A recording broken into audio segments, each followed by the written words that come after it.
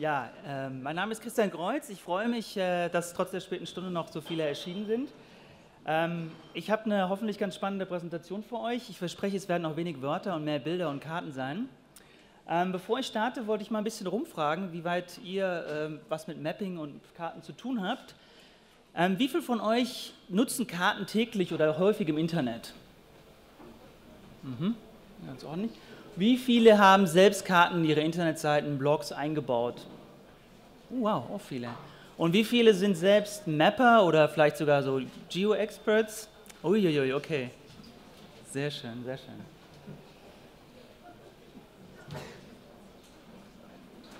Okay, ich bin Politikwissenschaftler und ich bin, das muss ich gleich zugeben, Frankfurter. I made a huge mistake. I speak in German. I'm sorry, I have to change. Why didn't you just say anything? Okay. Okay. I just asked around some questions about mapping, and I'm not going to repeat that, but I'm sorry. Okay, I speak now from now on in English. Okay, I have to admit, I'm from Frankfurt. Frankfurt is famous for the apple wine, which is the rest of Germany hates, but that for this. I work in development aid for the past 6 years. I worked for a German technical corporation, GTZ, and work for now as an independent for different organizations. And I lived 3 years in Egypt, and Egypt is very interesting because I would say, the most innovative digital activists come from Egypt. Not only, but there are really amazing activists there in Egypt. And also I worked there in different projects, and I got to know very much the difficulty and challenges in these countries, especially because there are not as many data and not as many maps and overviews and possible information available as it is in Germany. And I will come later to that. Thirdly, I'm a knowledge activist, or in this regards, I joined this wonderful book project from the editor Sokore Nkine. She's also here in the audience. And I wrote a chapter about it, and I really like that project, so I have to promote it here a bit. Okay, I have to say, I'm not a geographic information expert. I very much autodidactically went into this topic, and I love it because it is so much straightforward and everybody can go into it. I have to say that right from the start. So I might make mistakes. It's very possible. But I'm a mapper. I'll come to that later on when I present a bit about OpenStreetMap. I'm one of these guys who run around with GPS, either with the iPhone or something else, and look at buildings and document things and streets and construct maps. It's a fantastic thing to do. I can recommend it to everybody. So let's get going. I stole that sentence, a map is worth 1,000 words, because I think that is really the most interesting aspect about it, that it is so much about visualization and so much about reducing complexity. And I have a nice example. It's not a digital map. It's the map of the World Anti-Spanking League. Spanking, you know? Child knows. It's fantastic. One, look at it and you can understand it. You will see right away there don't seem to be many members. We have Scandinavia, we have Germany, and down there we have Chile. So why maps? Why are maps so interesting? I mean, there are very different opinions about it and very different things. I just want to summarize 4 about them. I think they give orientation. They're very different of text, reading, and trying to make sense out of it. They're quite more concrete and give you an orientation on things. They reduce, as I said before, complexity. We are dealing with more and more data now. We have more and more data available. And maps are fantastic to visualize challenges, problems, different causes. They can represent very different perspectives on issues. They don't have to, but they can. I come later to that. And that helps, I think, very much to, again, present complex issues. And I think they bring things in context. They show how much I'm interested by it, or how much I be part of the problem, or not the problem, or neighborhood is part of the problem. I will show that in different examples. So let's go into some first mapping examples. I mean, you have seen probably many, but I tried to choose some interesting ones. This one is Mundraub. It's a wonderful map project I find about theft, petty theft. It's a project where they map fields across Germany for, let's say, stealing or getting fruits and vegetables. A very nice initiative, I find. Another completely different one is the toilet radar. It's New York City. It's the idea to, collect different possible locations for toilets. And there's also a rating system, so the public library has only 3 stars. I don't know whether it has the toilet paper or not. But of course, it's not new. I mean, maps have always been used for different kinds of activism or different kind of politics, all kinds of different means. And I want to present you one example. It's very famous. You might know it.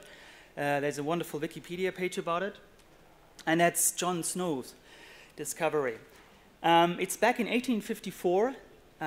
There was a cholera disease, and it wasn't really clear where does this cholera come from, or let's say, how does it spread within the city. It was thought that it was about bad air, but it was really unclear, and John Snow wanted to find it out, so he analyzed it more in depth, and he walked around the different households and made interviews.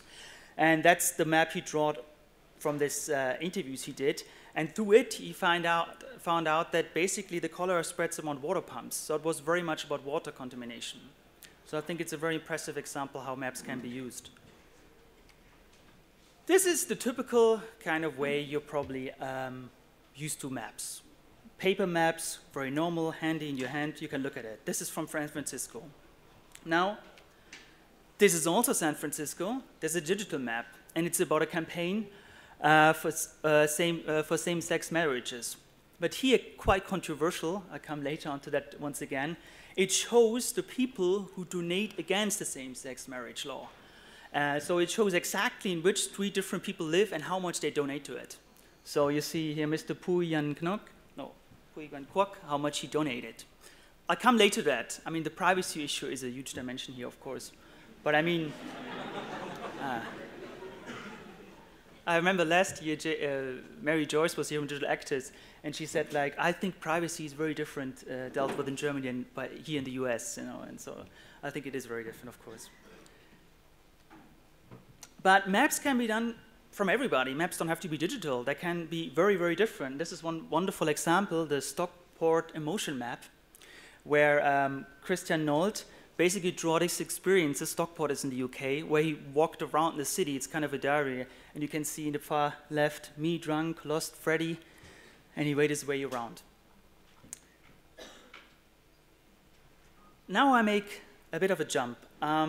I want to, before I come to Maptivism and to different examples, I want to describe the different dimensions of getting these maps together and to make such a campaign.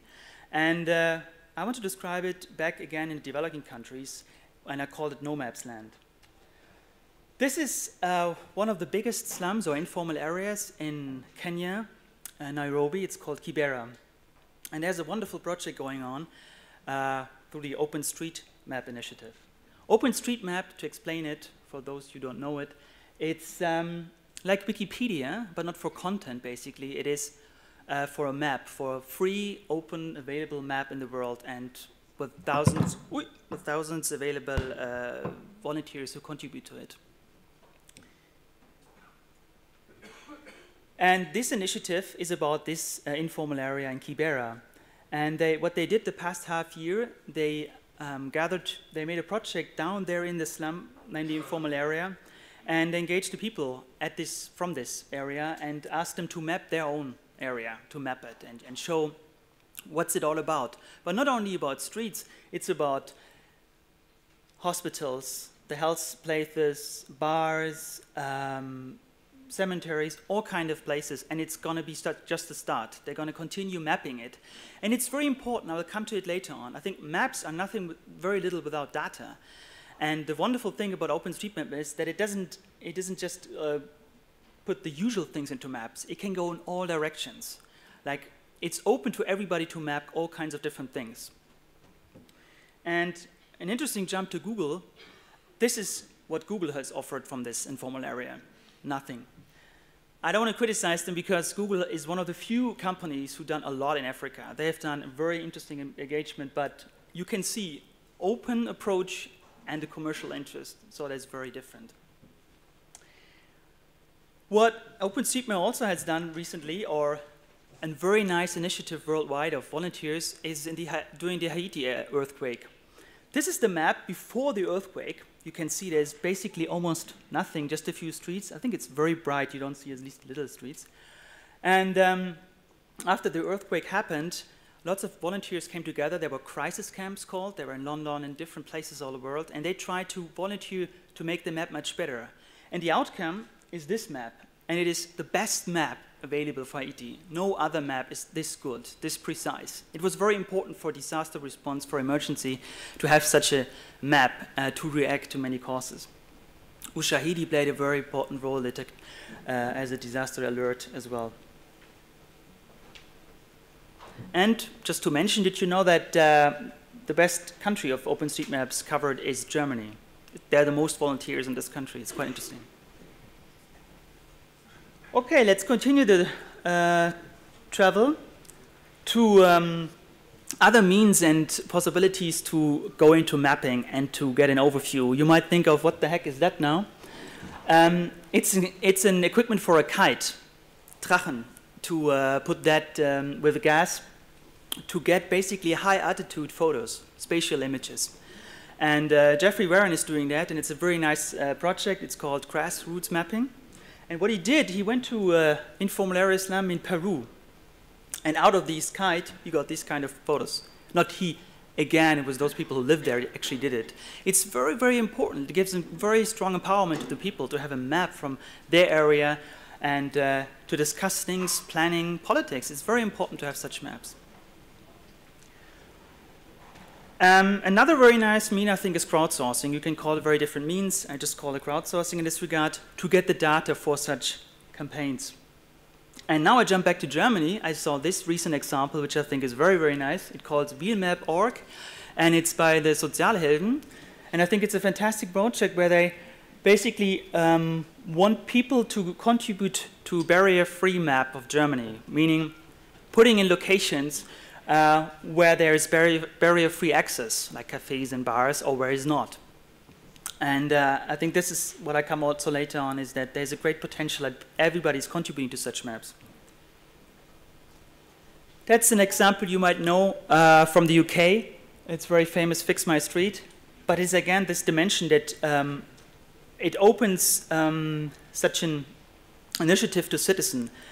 So what it is about is that citizens can complain about issues such as a hole in a street or there's trash and things like that. They can put it on the website, and they can also use their mobile phone to document that issue. And the nice thing is it's automatically uploaded to, or once it's uploaded to the website, it's being shown on the map, and there's an email directly going automatically to the public institution responsible. And they show exactly which institution has reacted, which not, how fast, and things like that.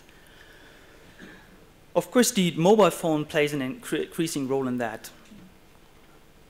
And this is also a crowdsourcing project. It's driven by the Ushahidi technology.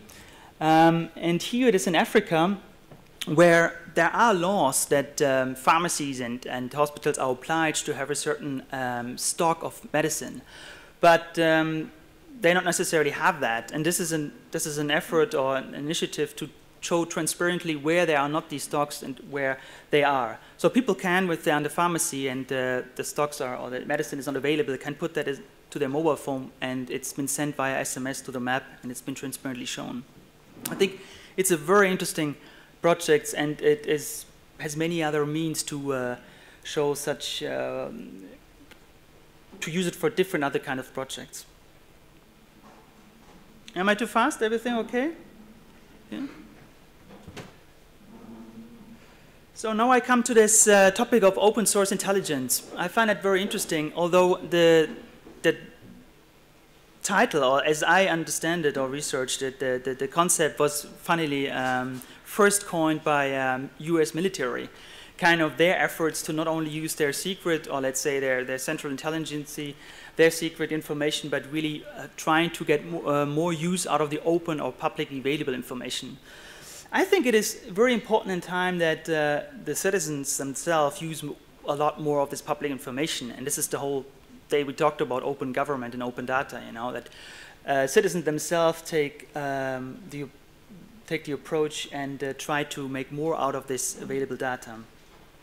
And a funny example, for instance, is by Floating Sheep. They took the Google location from the bars all over the US, and that they calculated out of this the beer belly of America.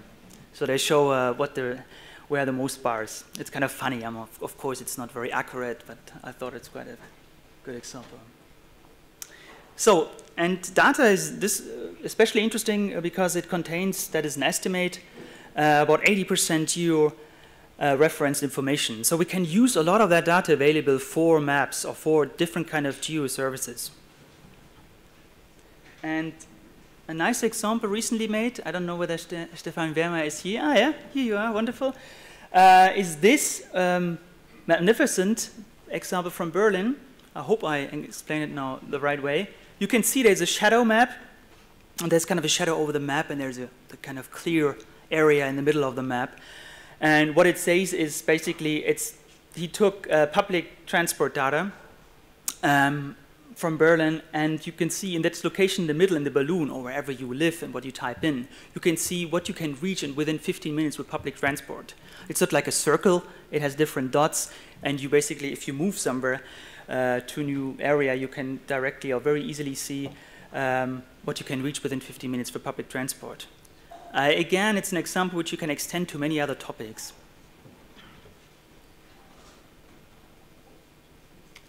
So, I said it many times before, but we need more open data, and I think this day it was very often discussed. I found it very interesting is there was this discussion before with the representative of the Ministry of Internal Affairs, and she said, when she was asked to do more in this arena, she said, yeah, but the Enquete Commission is now there in place, and they were going to have a midterm report in 2011, and they're going to have a full report in 2012.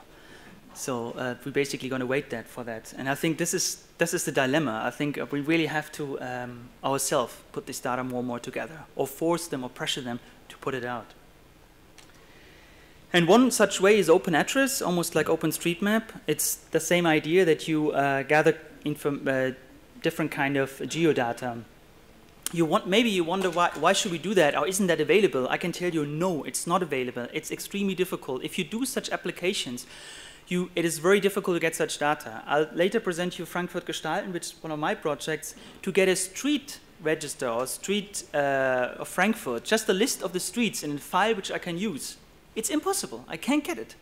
It was a PDF file, which was a nightmare to get all the data out of it. It's really, really difficult. It's not available. And I requested the office in Frankfurt, and they said, sure, we can get it. This will cost this and this and this. And you cannot use it on the internet.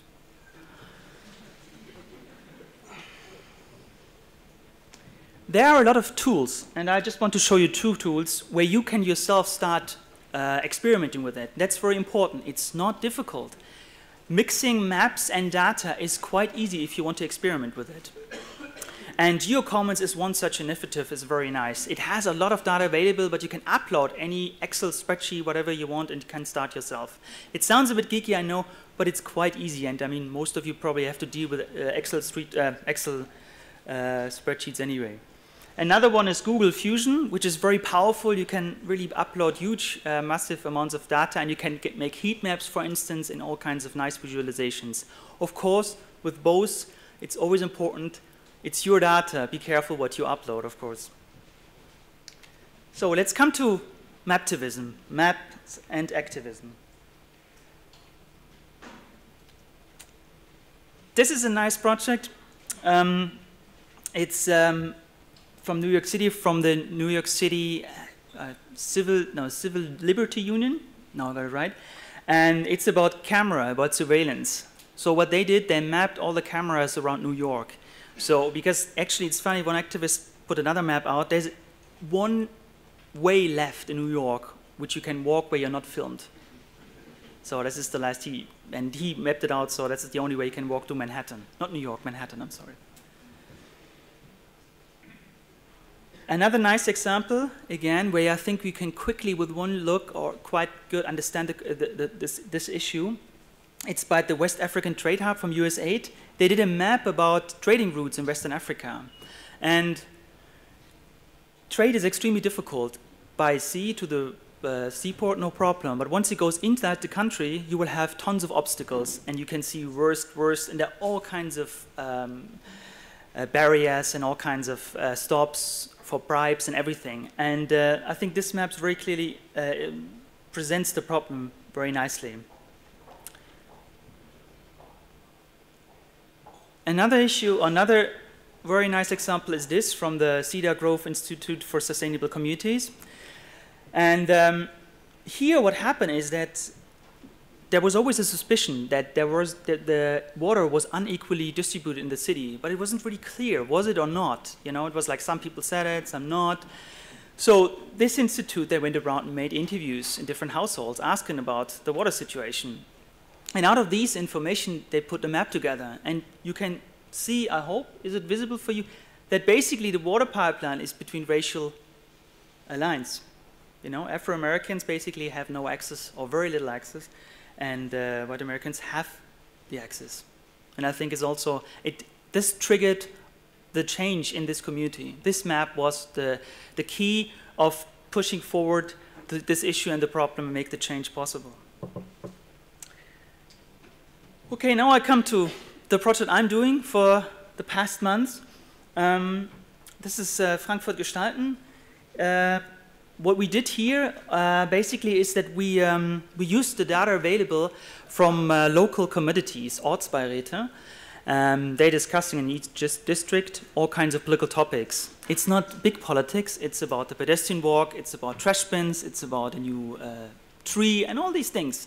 But the thing is, it's something local. I think it's something what matters to people a lot because it's in their area. It's this hyper-local kind of approach, which you have a lot in the UK, but very few here. And we read it out, so you have a map there and you also have a street directory.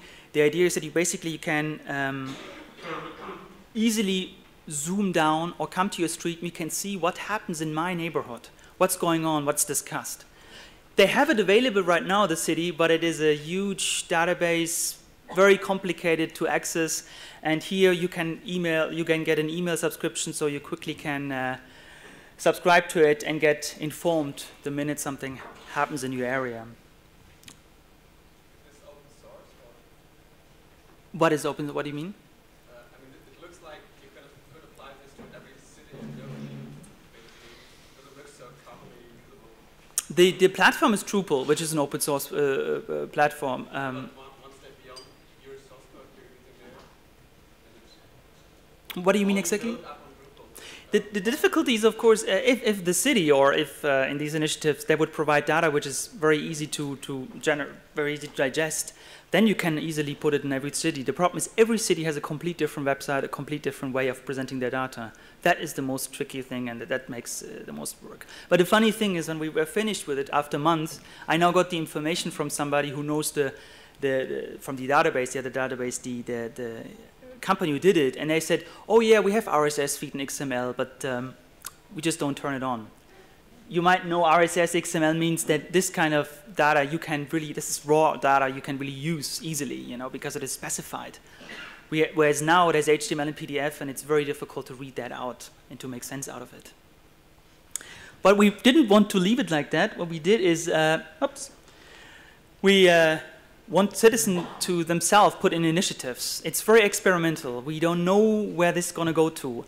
But here you see one initiative from Richard, and he just basically wants pedestrian walk in Rödelheimer Landstraße. And he's also referring to an already the special kind of Vorlage or document where this was discussed, and he wonders why this is not changed. And what we offer there is also that people can use a map and can draw in their initiative, so they can exactly pinpoint where they want to have it and how they want to have it. And we hope that this will trigger engagement, that we hope that we don't give the information, but we also have the people network with each other. They find each other for different topics. And after, let's say now 2 months, it's quite nice that we have some initiatives. It goes slow because, of course, it's a local area only. And the thing is just like, as you might know from the internet studies, there are just not so many people online. And there are not so many people expecting something like this in the internet in Germany. It's just a slower development, absolutely, compared to other countries like the UK or the States. So let's sum it up.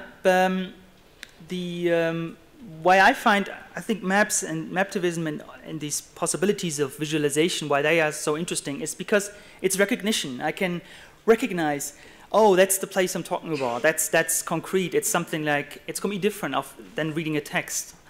A feeling of connection, it's around the corner, like in the last example, you know, it really means something to me, or it matters to me, or it should matter to me. And it's connecting the dots, the topics and complex issues. I didn't put in many examples now, not really examples of layers and complex geo things. There's a lot of wonderful thing out there where you have different kind of layers, and you can basically, you can look at the political side of an issue, and you can look at the environmental side or the economic side. I think there's a lot happening, and there's going to be very interesting stuff. And of course, it's, I hope we trigger, and I hope that these maps, they trigger engagement, that really has to be changed, and that these are helpful in this regard. And in the future, I put this slide up from Andrew Turner, which I like very much. It's a bit funny. It's basically RSS feed icons all over the place. But what I want to say with it, I mean, augmented reality was already discussed. The idea that you walk around with your mobile phone and you pinpoint it on a building and you get the information, nice for tourists.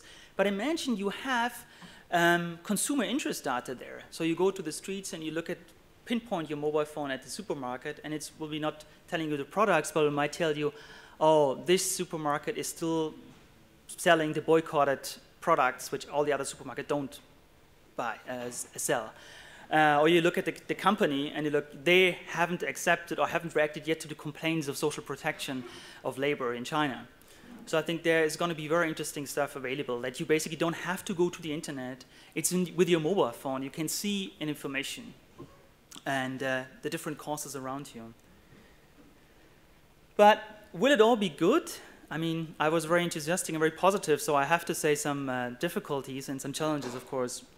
The big thing we had, I think, with the San Francisco example is privacy. I mean, getting a lot of data, you have to be very careful. I mean, what kind of data you use in your campaigns and how much to make it public. I mean, there's a lot of data which you better not make public, and there's a huge discussion about Google Street View, showing these photos around maps.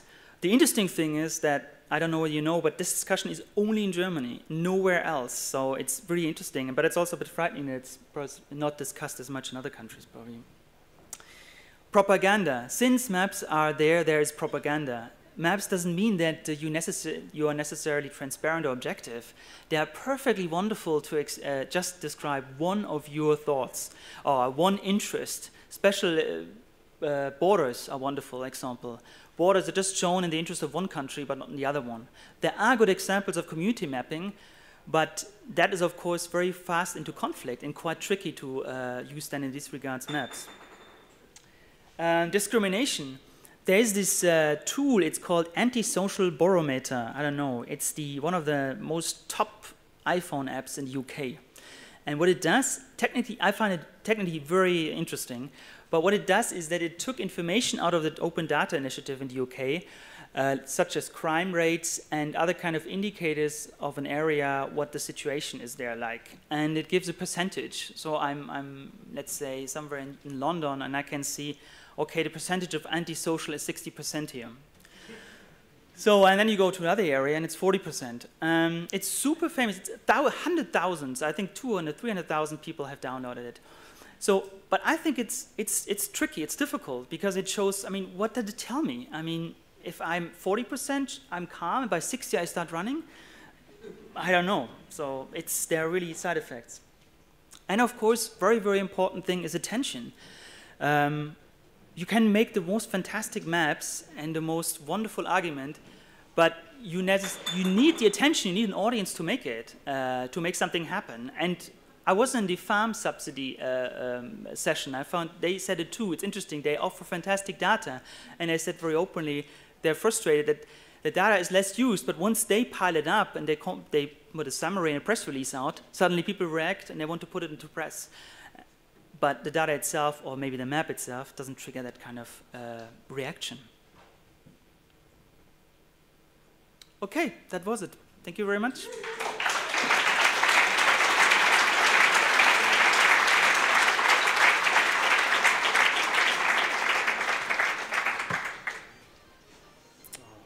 Questions? Yes, please.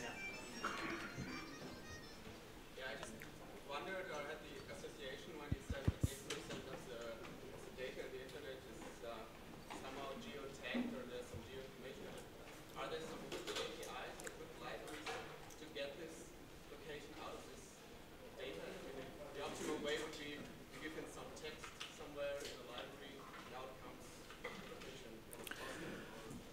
Yeah, there is a lot happening. I mean, the question was about whether there are tools to extract geolocation data out of, reference information out of data. There are a lot of tools, and they're getting better and better, but I still think there are no magic tools. There's still a lot of work involved, really, I find. That's the problem. But the more open data and raw material you have, the chances are higher. But I think like Yahoo and Google, they offer quite impressive tools, definitely. Other questions? One space I don't think we've done a good job of mapping so far are the legal relationships underpinning our society. So every company is a legally registered entity in some country. And obviously there's parent companies and subsidiary companies spanning many countries. And we just don't have any maps of this space. Yet so much of our lives is actually governed by the relationships in this virtual space of the legal system. So if anyone has seen maps of companies and how they relate to each other, I think it'd be really interesting to hear about them or to actually start building them, because this is a space we haven't really explored as much as we have the physical space. Yes, nice point, definitely.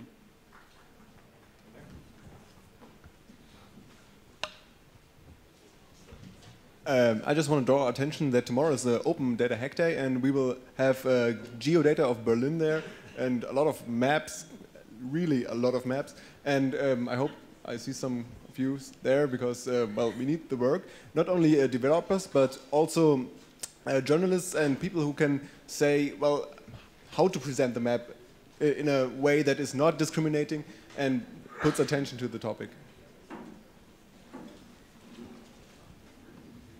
Weitere Fragen? Dann vielen Dank an Christian. Ja, noch eine Sache. Ich werde die Präsentation rumgeben. Ich habe die ganzen Links auch aufgeschrieben. Ne?